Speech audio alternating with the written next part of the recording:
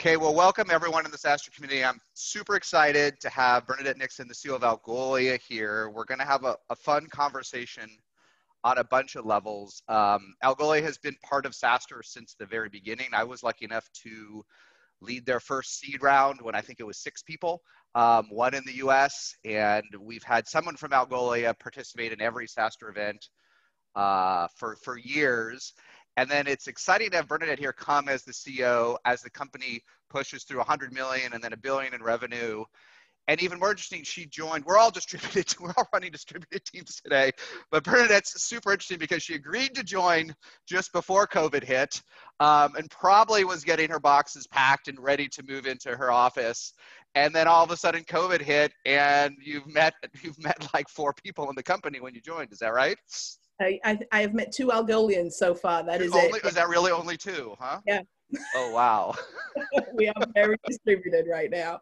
Yeah, so I remember. We're 200 days in this, but what did you have to change? What did you have to change that was different than when you took the job? Well, I guess the good thing is that I've been remote for 10 years. So I guess that was a good background going into this, quite honestly. So I didn't have to change a huge amount, but I did have to, I had to edit some of the approach. So, frankly, COVID, or all of us being remote as we were when I joined, it was a bit of a leveling of the playing field, which was interesting because ordinarily I'd have been in San Francisco in person, and, we've got a large population, as overseas in France and the UK, and they would have, felt a little bit like kind of left out of the fun and the excitement. So it was actually being, I was in my office here at home as I am today. And it was a great it leveled the playing field. Everybody felt that they were on the same level in terms of getting to know me, and vice versa.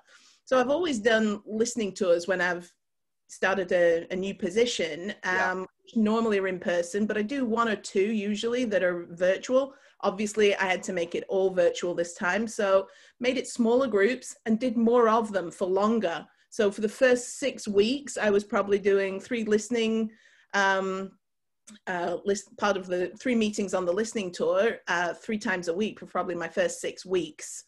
And then also started layering in skip levels to get to know people, half an hour here and there. And 20 minutes of that could be nothing to do with Algolia, because I was trying to simulate, I'd have these conversations if I was bumping into them in the kitchen, making a coffee. How do you simulate that? You have to be, I think, more intentional about that sort of stuff. Yeah, the listening tour is interesting. One of the many things I didn't get at first, and now I realize is so important, right? How much time do you give yourself as a new CEO? How much can you do that? And how long do you get to be the new person?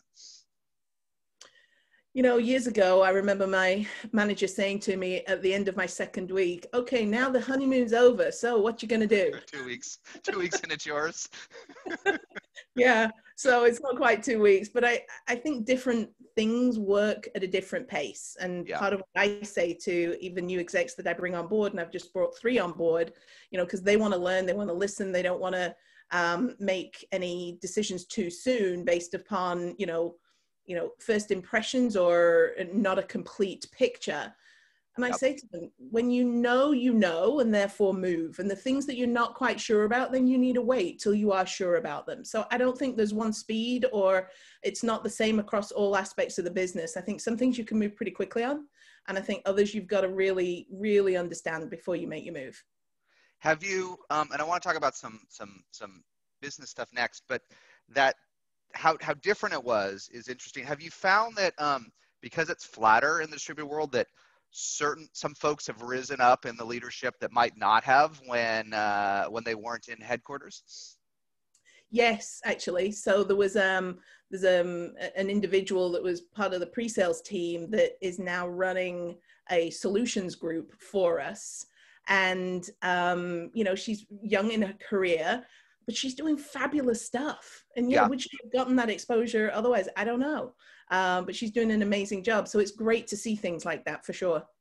Yeah, I found that there used to be someone that was at the bottom corner of the Zoom, that now it's level, and one of those folks just becomes a star, right? And they couldn't have in the prior environment, right?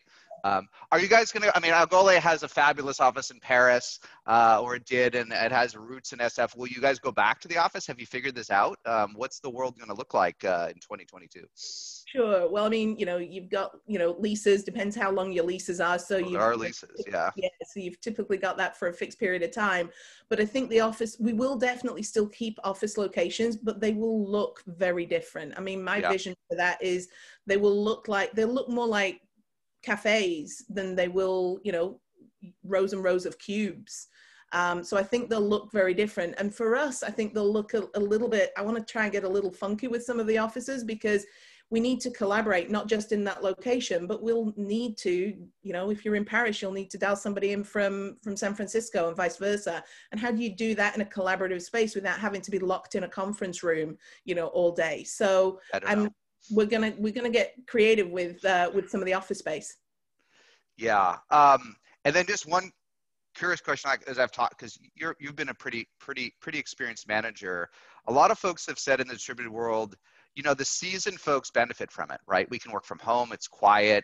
The engineers that have been at Algolia for several years are the folks with maybe 5 or 10 years of experience, but training new folks is harder, and many folks that don't have the roots. Have you changed anything? Have you learned anything about how to onboard folks in these times? Because I'm guessing 20% of Algolia has never been to the office either at this point, right? Yeah, that's right. Yeah, because we've been hiring pretty aggressively. I think it requires, we've got a pretty good onboarding process where it's got to be lots of different touch points, and you've got to be it can't all be on the hiring manager. There's got to be a team that supports them, really, from HR and different parts of the organization. And you can do it still and be pretty lean, but I think you have to get fairly creative. Got it. So let's talk about, you just announced you brought on a whole bunch of seasoned executives, some of whom you worked before, a CRO, a CCO, and I get there's so many C's, a Chief Business Development Officer. We can make up any acronyms we want, right? Is the next phase, right? Crossing 100 million to $1 billion. So what did you look for in executives at this phase? Like, because we were chatting before we went live, Algolia has a brand, but not everyone that's going to listen to this has heard of Algolia. Mm-hmm. But especially if you're developer focused or have built software for a while and deployed search, there's a decent chance you've heard of Algolia at this point, but we're not at the Microsoft or Adobe level of brand, not even a Twilio or someone like that, right? So who do you need at this next phase to get to 9 figures and beyond revenue? What does the makeup look like? How agile versus how senior? What were you looking for these hires? Yeah, it's interesting. So for the CRO role, I was looking for somebody who was pretty seasoned, but I didn't want, a typical enterprise. We do sell into the enterprise, but I didn't want a typical enterprise sales leader. I needed somebody that was really good at pattern matching, really good at getting to repeatability, a high velocity sale, and then also could span up into the enterprise as well. So I was looking for definitely somebody who had more of a science than an art approach to the role, and somebody who was, pretty maniacal about understanding our ideal customer profile, really living and working collaboratively with the CMO on the pipeline, and really making sure that we had focus, because we're a platform, and there's probably many companies out there that are platform companies. I've done nothing but platforms for the last 10 years. And what I can tell you is it's extremely hard ramping salespeople to sell a platform, because it can be many things to many people. Therefore, you've got to have a use case based approach where you can kind of get it to be cookie cutter, and you can train people on, specific plays that you can launch into market. So I was looking for somebody who had that experience, understood that, and had a track record of delivering in a high velocity model, and that could flex into the enterprise for me. Now let's just dig in that a little bit. Your CRO, she last came from Dropbox for Business, is that right? Or Dropbox Enterprise, do I have that right? Yep. Yeah. So Dropbox is interesting, although different in that it has a long tail like Algolia, longer than Algolia, right? Everyone's used Dropbox. How many customers does Algolia have? 9,700 right now. Okay, so 10,000. And how many, so that we know, I don't know how many folks have used Algolia, or how many have the longest tail, including free and folks. It's probably 10x that or something, isn't it? Oh, yes, it's close to that. If you look at developers on the platform, eyeballs on open source docs, probably close to that. Yes. So, but high velocity to me says, high velocity gets me from 10,000 to 20,000 to 50,000 to 100,000, right? But sometimes there's a trade-off in that you're not able to spend as much time on closing that great seven-figure deal, right? What is the trade-off there? Because your CRO can do everything, but she or he can't be perfect at everything, right? Everyone has their top insertion point. So why did you pick? How do you know when you have 10,000 customers which piece of the pie to make your number one criterion? I think you've got to analyze your customer base. So, I Yes. mean, we analyzed that 10,000 customers. We understood how many of those were field managed. We Yes. understood how many were SMB, mid-market, and enterprise. And then we made an assessment as to, where are in the short and medium term, where was our biggest opportunity, and then longer term. And that made me want to go for somebody who most recently had got the high velocity, but I didn't want to go for exclusively somebody who had that skill set. I wanted somebody who had the enterprise too, because I didn't want to have to switch them out in 12 months time. Yeah, that gets hard, right? Or you have to segment it, right? You have to have two CROs or two senior vice president of sales, and that's tough to manage two fiefdoms at the same time, isn't it? Exactly. Yeah. Yeah. And cool. And then you hired a chief customer officer. So now you're getting a chance to do it again, right? You've been a leader, you've been a sales leader, you've been a CEO. Now it's 2021. So are you thinking any differently about how customer success and sales, CRO and CCO should work together in these days, and with new learnings? Is any fresh learnings or new insights you want to deploy here? Yeah, I mean, for many years, as you know, because you're right, I came up through the ranks on the go-to-market side, and for many years, I did that dual role of CRO and CCO. Yeah. I chose to break it out, and that's how Algolia had it as well when I came. But I chose to break it out because for a SaaS company, the customer success function is just so critical. And I wanted to have somebody that represented, that's all they did. They eat, slept, and breathed our customer experience and customer journey. I wanted them to have a seat at the table so that when we're having those discussions about where we take the company and what we do next, that voice came out loud and clear and wasn't subjugated under anybody else. Yep. And now, and when, I don't know the exact numbers today, and maybe Algolia is getting too big to disclose it, but as a company that has a lot of developer-centric roots, accounts do flex and they grow a lot over time, right? And some accounts you'll drop in and it'll be a massive website with massive search needs and you'll close a big deal. But there's plenty of accounts that could start at a few $100s a month, $1,000 a month, and grow into big accounts.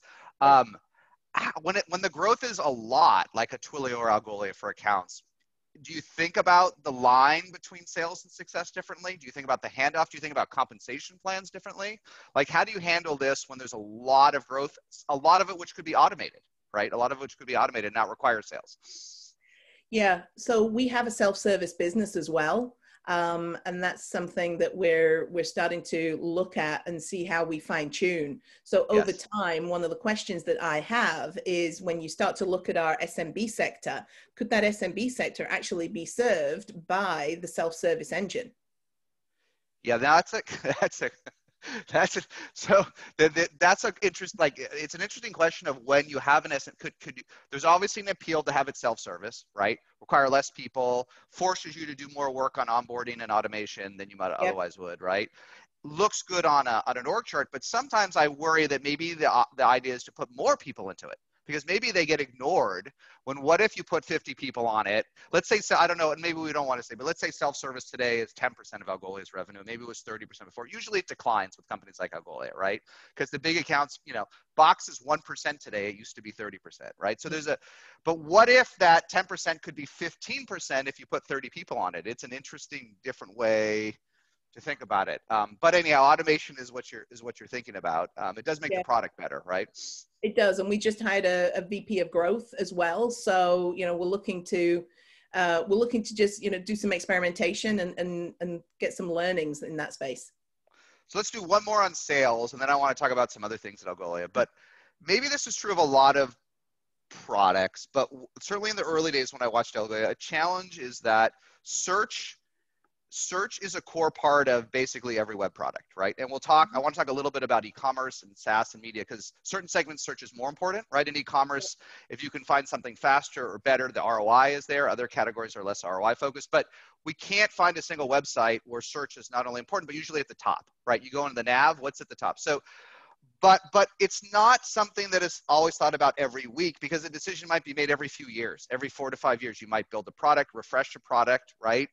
So how do you, and a lot of us are that way, right? How do you get more top of mind? How do you get customers and prospects to accelerate a buying decision or a deployment decision or a switching decision? Have you thought more about how to get more velocity in decision making in search? Yeah, I mean, so you're right. If somebody's doing a redesign or a replatforming, it's an obvious time to think about search. But there are, I would say, not all search on every website is created equal. Insofar as search on an e-commerce site or a media site that is selling subscriptions is, there's such an intrinsic value between the search and the conversion, that those types of organizations are not just looking at it when they replatform, because they're looking at it as, how do I optimize my search by presenting the right kind of personalized results to the people that come to my site and are searching for stuff. So they are thinking about it on a more continuous basis. Yeah. And so we try to provide tools to be top of mind as they're going through that journey. For example, you can go to algolia.com today, and you can scroll down on the homepage, you can find the search grader.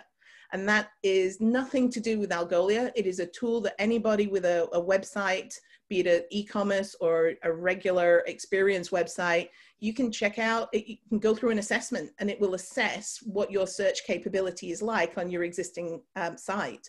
So you have to try and get creative, I think, to find ways to become relevant in between those obvious milestones where they're going to look at it. And you might have to get me up to speed on where Algolia is in 2020, but Algolia is an API that is deployed by developers, and its number one segment is e-commerce. And in e-commerce, you have marketers that want ROI lift, right? They want increased conversions. So you're marketing and selling to both marketers and developers, which are pretty far apart on the continuum and spectrum. How do you do both, and how does that change at the next phase, right, as your customer mix and buyers change? Yeah, and I think we've gone through some of that change already. So in the earlier days, we only focused on developers. Every developer event, Algolia was there, right? Yeah, very developer focused, right? Then I think we pivoted to the line of business persona, and perhaps a little too much. So to me, the bread and butter is focusing on your core persona, which for us is definitely the developer persona.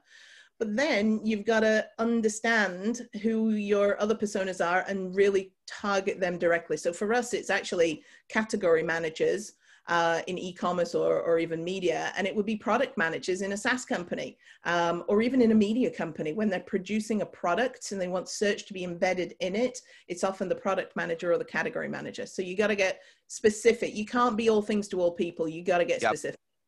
So who, it was interesting to me meeting the team in the very beginning days, because the company was focused on inbound and outbound, right? Targeting buyers. So when you have those personas, who are you from an outbound perspective and sales perspective? Who do you target today? Who are you trying to get into, get exposure to, get into the hands of?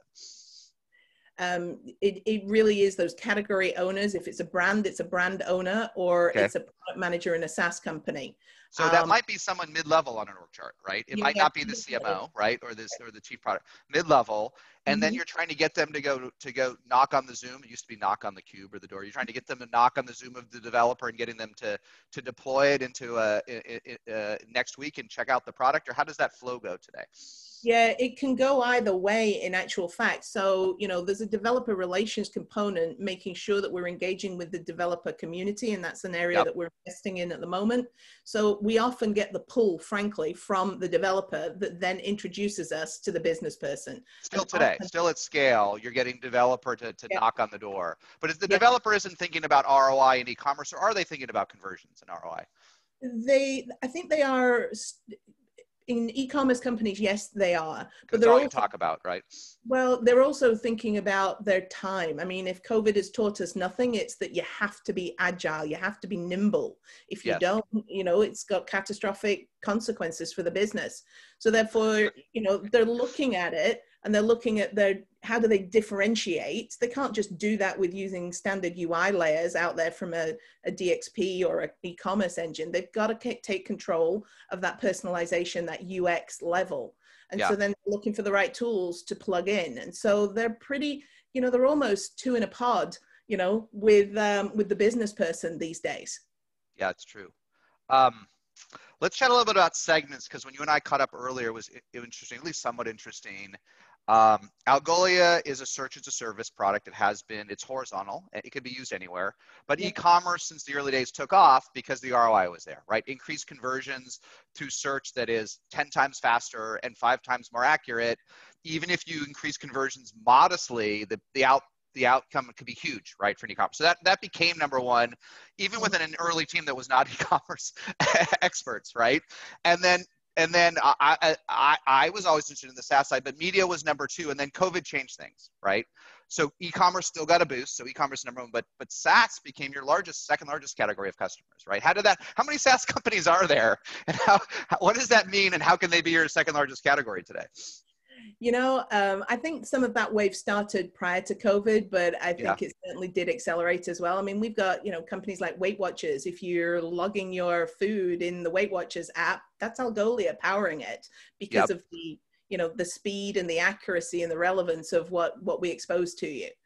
So I think it comes back to being nimble. A lot of companies are looking at putting new products out in the market. They're looking at competing, and they don't want to, they want differentiation, but they don't want to build it all from scratch. So therefore they look to us, for example, to give them that boost in terms of, how long does it take them from starting with us to being in production and in market? And that's part of the value that we offer to the developer. We shrink that window. Yep. And just when you have two segments of customers like e-commerce and SaaS that are very different. So one is focused on maximizing ROI and conversions, right?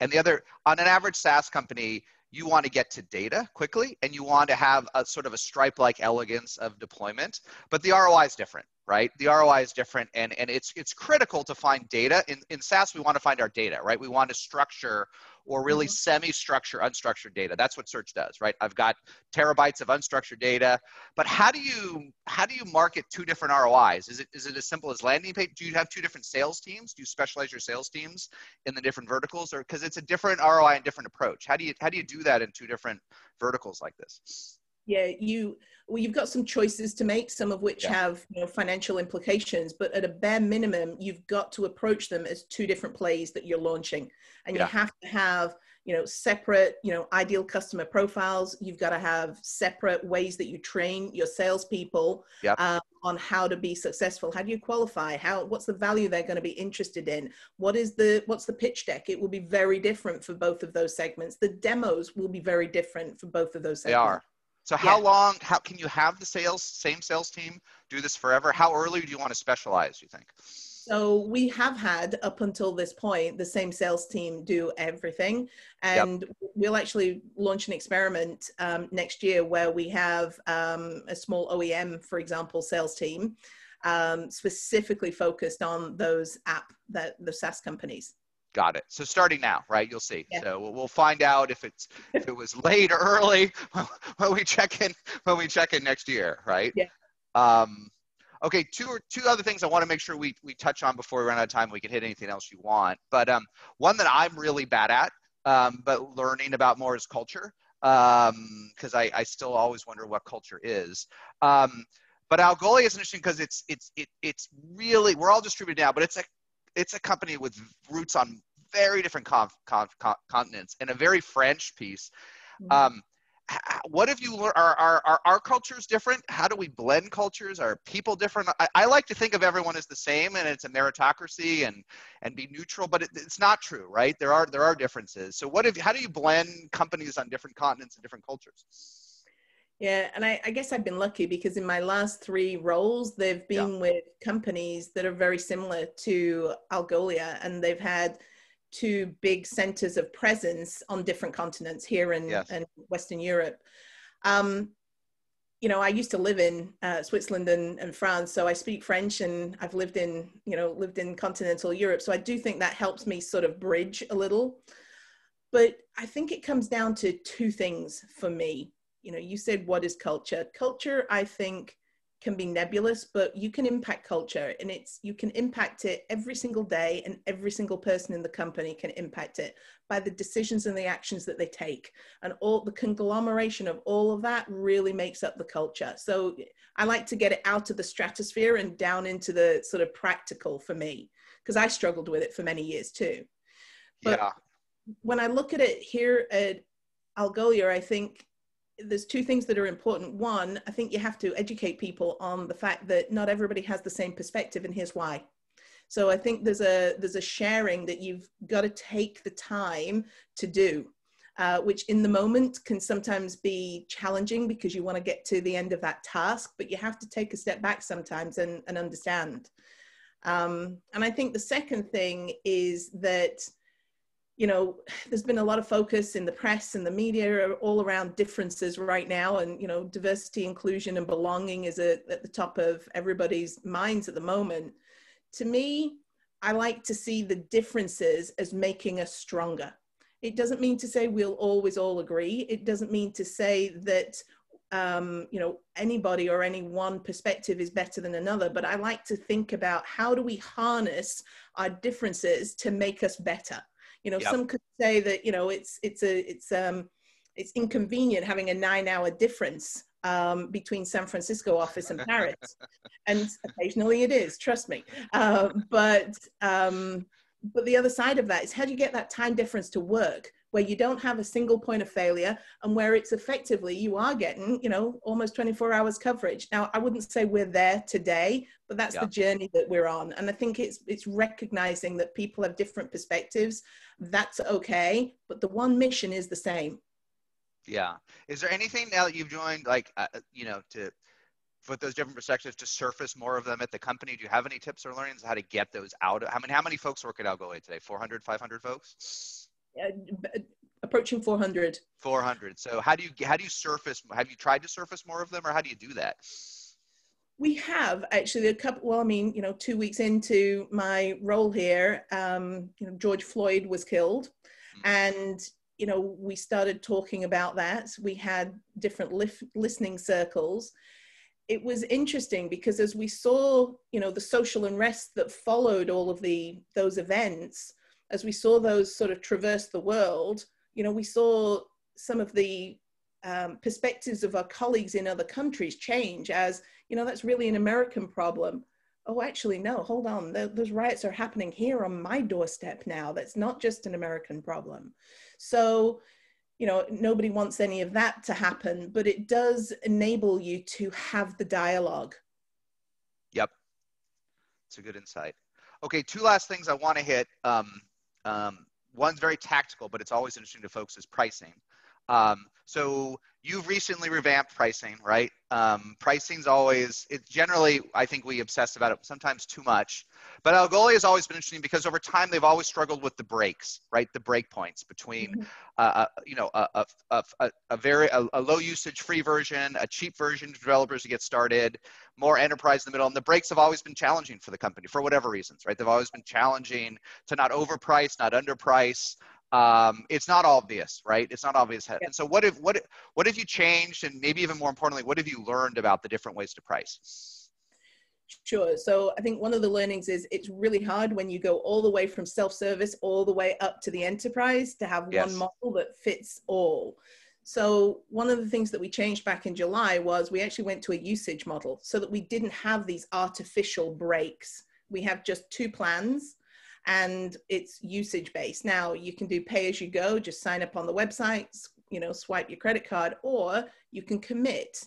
And at higher volumes, that involves a sales conversation.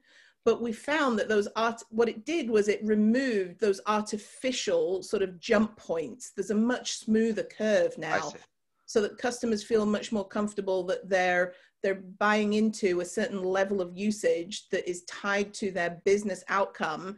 as opposed to having to have artificial tiers, or to even, you know, in the old days, we used to have infrastructure-based pricing, which, you know, they liked even less. Yes. So going for usage, smoothing out that curve has definitely been a big boon for us, and it has boosted the self-service business tremendously. I still think it's tricky to get it right all the way from there up to the enterprise with one model. So will we tweak it still? We probably will. But now that again, and I wanted to ask a little bit about that, but in my limited experience as a SaaS CEO, but also my limited experience as an SVP in a bigger company, certainty does matter too, right? So there's a certain point where it's not fun. I don't care about the benefits of that when I don't know what the amount of revenue a company has. I have a budget. I have a budget, Bernadette, and just tell me what it's going to like. And so that's the artificial breaks. It sounds like they stressed out sales, right? Oh, that's too much. You know, 1,000, 2,000, 5,000 is too much, but certainty does matter too, right? So 100%. So that's where does that change, and how do you educate the sales team to get that right? Yeah, so we have a certain volume that you can buy via self-service, and then after that, we believe that a conversation is better. And that's why even though it's usage-based, you sign up for an amount of usage over a 12-month period so that you do get that budget certainty. Have you studied, like, I mean, obviously who's figured this out pretty good is AWS. I mean, everyone complained. I mean, AWS used to be cheap. I don't know, if we've been doing this for a long time, we remember when it was cheap. Now it's very expensive, but it's worth it, right? I don't think we're going to argue it's not worth it. I mean, Algolia is multi-cloud, which we could chat about for the last minutes if you wanted to and what you've learned. But they've learned to start off variable and then have multi-year contracts, right, as you go bigger, right? And have you studied anything you've learned from other folks here that you've brought into Algolia? Are there other folks that you look at their pricing strategies and want to bring them in? Yeah, we do. We look at Azure, we look at AWS, we look at those two in particular, as well as a whole host of other SaaS companies when we were doing the pricing analysis. And yes, we have, you know, I always used to say, you know, AWS, they have, you know, the pay-as-you-go, then they have reserved instances, and then they have their EDPs, which, you know, could be 20 million. So we basically have the same thing. We have the, you know, swipe your credit card, pay-as-you-go, but then we have what they would call the reserved instance. It's not an instance, it's a reserved number of searches, if you like, you would do with us. That would be our comparable for a certain period of time. And yes, if you want to buy it for 1 year or 2 years or 3 years, we'd never go beyond 3 years, but we would go up to 3 years, and we have programs for all of that. All right, and one last follow-up on that. We could spend a whole session on pricing, but I still hear a lot of advice from folks, cloud investors, SaaS investors, in particular VCs, that want the most revenue recurring, like, and under fixed contracts. And when Twilio IPO'd, a lot of folks were skeptical. Oh, Twilio's going to take a hit. Twilio's going to take a hit because they're concentrated. Well, they lost Uber. And Twilio's going to take a hit because they have a lot of variable revenue, right? Well, what's Twilio today? 40 billion. So, and I don't think their multiple has, but does that matter? Do you think about that as CEO? Do you still want as much committed revenue versus variable? Or does this not even matter as long as you hit your number?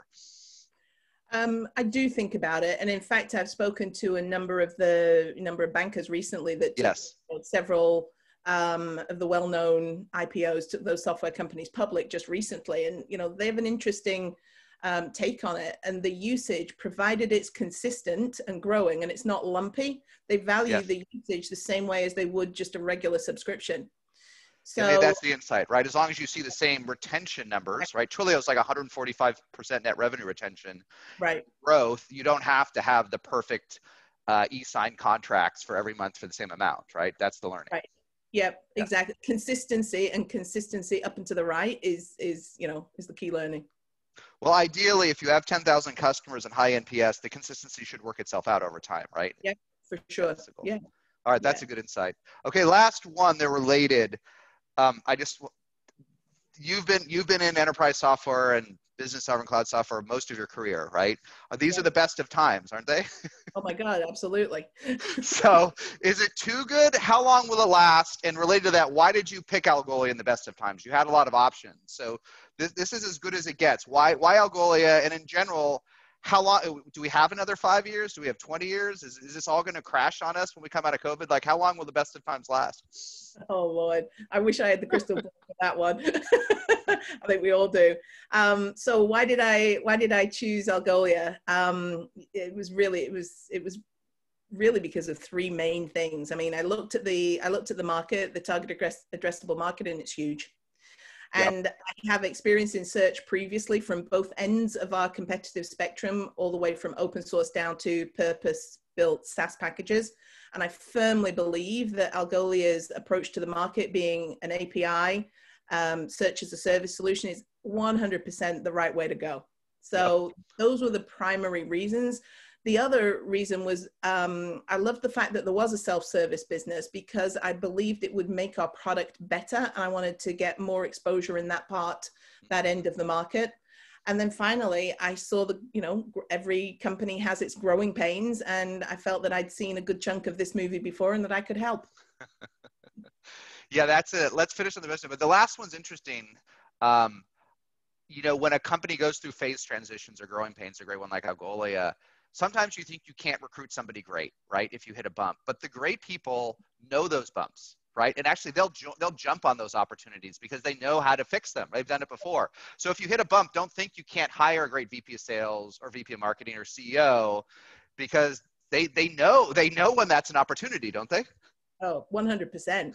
Absolutely. Those are the, yeah, it's a great opportunity. And like you said, I mean, you look at the backdrop of the market that we're in right now, and, gosh, I don't know how long this is going to last, but what I would say is you got to run with it, and you've got to be agile yourself to be able to take a hold of things. And I would say, if there are companies out there that are looking at how to harness this, I would say really get serious about your ICP, your ideal customer profile, and go figure out, one of the things that I did at Alfresco was we figured out what were the 4 questions we could ask. We got marketing to automate them. And based upon that, we segmented the target customers we wanted to go after into 3 buckets: digital innovators, fast followers, and digital dinosaurs. We put the dinosaurs in a drawer and we figured on the other 2. So anything that you can do to streamline, and as I was saying before, get to that repeatable process to really maximize the opportunity that is there, I think that's what everybody should be focusing on. And now's the carpe diem, right? Now's the time. Yeah, 100%. All right, Burnett, this was amazing. Thank you so much for your time. Anything last thing we didn't hit that you wanted to hit or get out there? No, I think it's just, I'm loving being at Algolia, just the approach that we've got to helping our customers, and you layer that on top of fantastic technology and a great approach to the market. And it's a great time to be at Algolia. We're recruiting heavily. And so I would encourage people to ping us. Go join a pre-IPO winner today. That's great. Exactly.